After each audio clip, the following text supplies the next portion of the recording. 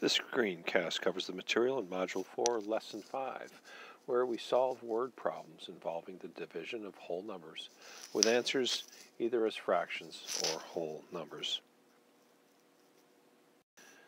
There's quite a few word problems in the practice set and the homework. We're going to pass up on the simpler problems and go to the ones that are just somewhat more difficult or have some twists that might be a little confusing. Let's read. Julian has to read 4 articles for school. He has 8 nights to read them. He decides to read the same number of articles each night. How many articles will he have to read per night? Let's start with a tape diagram.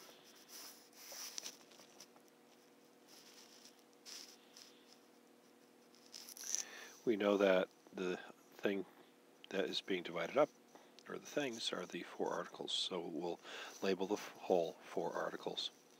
He has 8 nights in which to read them, so we need to partition our tape diagram into 8 equal parts.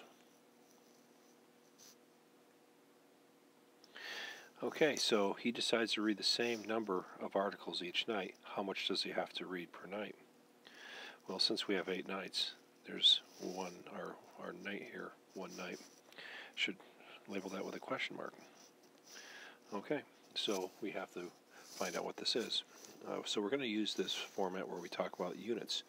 8 units, because we have 8 partitions to our tape diagram, equals 4. We want to find 1 unit. 1 unit equals 4 divided by 8. And that's the same as 4/8. We can simplify that to 1/2. So we'll make the statement, Julian needs to read 1/2 an article each night. Let's look at the second part. What fraction of the reading assignment will he read each night? Well, the whole assignment is 4. Okay, so we have to read all of these, but the assignment itself is 1 assignment. So what portion of the whole assignment does he read? Well, since he has 1 assignment,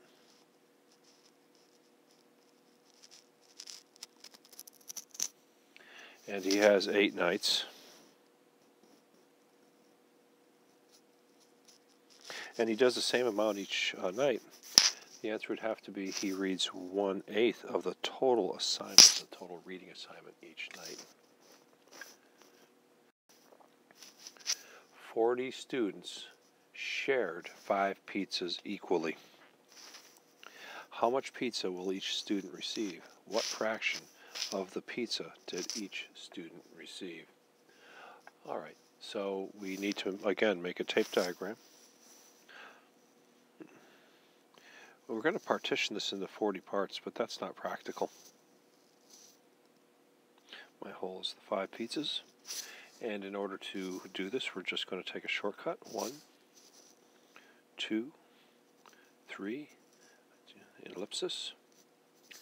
And we'll have 39 and 40. So we have 40 partitions. So how many units do we have? Well, if we look at the number of partitions, it's 40. So 40 units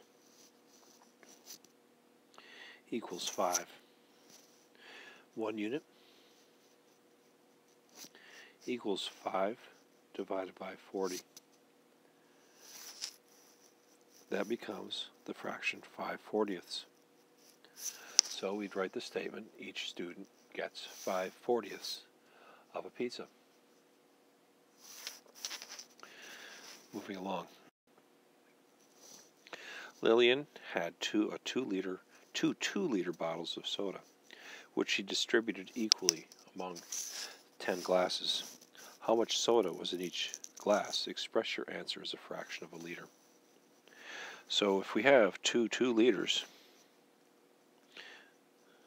we have 2 times 2 liters for a total of 4 liters. That's our whole that's being distributed. We'll make our tape diagram, and we'll label the whole 4. We'll partition it into 10 equal parts.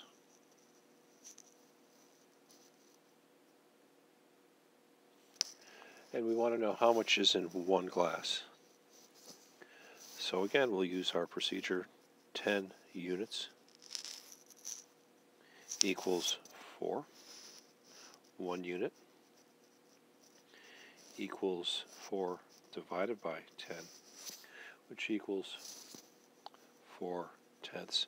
We could simplify that too, but we're going to keep that in mind because there's another part to this, parts B and C, where 4/10 is going to be the most useful answer. We could say 2/5 as well. Either one's correct. And of course, we need to make our statement. This problem continues with part B, and it says, express your answer as a decimal number of liters. Well, in part A, we had 4/10. And that's easy enough to convert to a decimal. 4/10 becomes 4/10, putting the 4 in the tenths place. The next part is express your answer as a whole number of milliliters.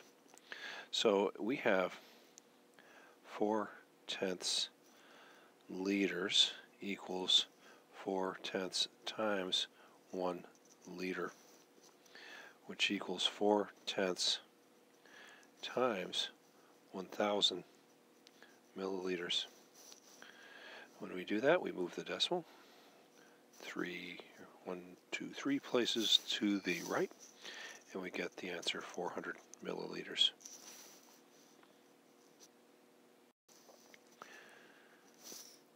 The Caliph family likes to paddle along the Susquehanna River. They paddled the same distance each day over the course of 3 days, traveling a total of 14 miles. How many miles did they travel each day? Show your thinking in a tape diagram.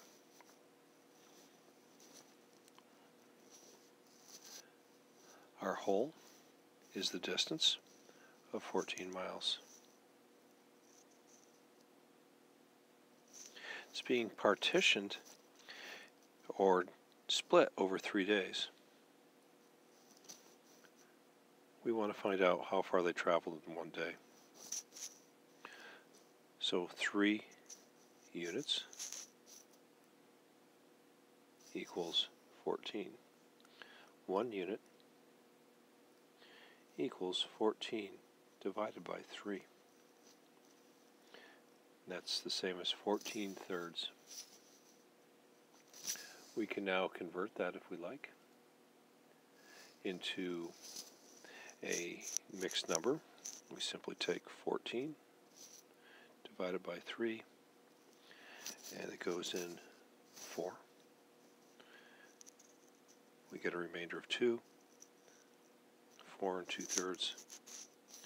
So they travel 4 2/3 miles each day.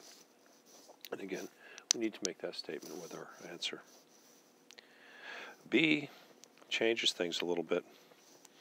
If the Caliphs went half their daily distance each day, but extended their trip to twice as many days, how far would they travel? Well, let's consider that we have twice as many days. So they traveled 3 days originally, and we're going to multiply that by 2 because we're doubling it. So now we're going to travel 6 days. It also tells us that they travel half as far each day. So we need to take that 4 2/3, wrong tool, and we need to split it into 2 parts. That's pretty easy to do. We get 2 1/3.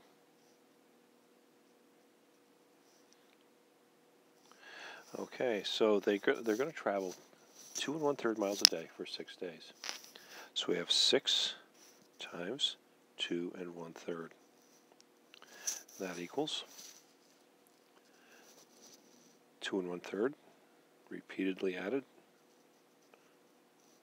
6 times.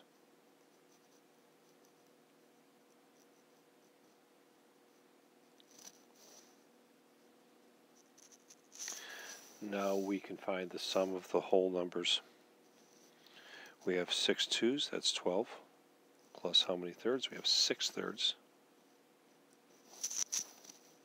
12 plus 6 thirds is 12 plus 2 equals 14.